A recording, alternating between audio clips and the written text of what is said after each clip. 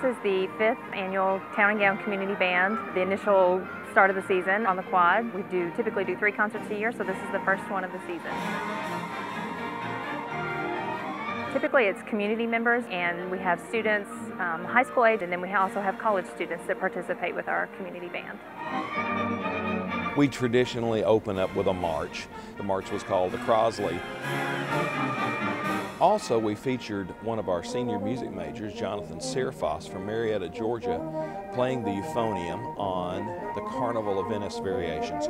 Very difficult, and he did a wonderful job. And we were only able to put that together with the band really one time to make a shot through that. He did a superb job. The band did a great job of following me, following him. What we do here tonight with the concert, it actually fulfills part of our mission, which is to provide cultural opportunities for the community. I think it helps bring together people in a special way, both the people who are participating in the ensemble and those who are just coming and watching the concerts on the lawn, or who come to the Freedom Fest concert in Lovett Auditorium on July 4th.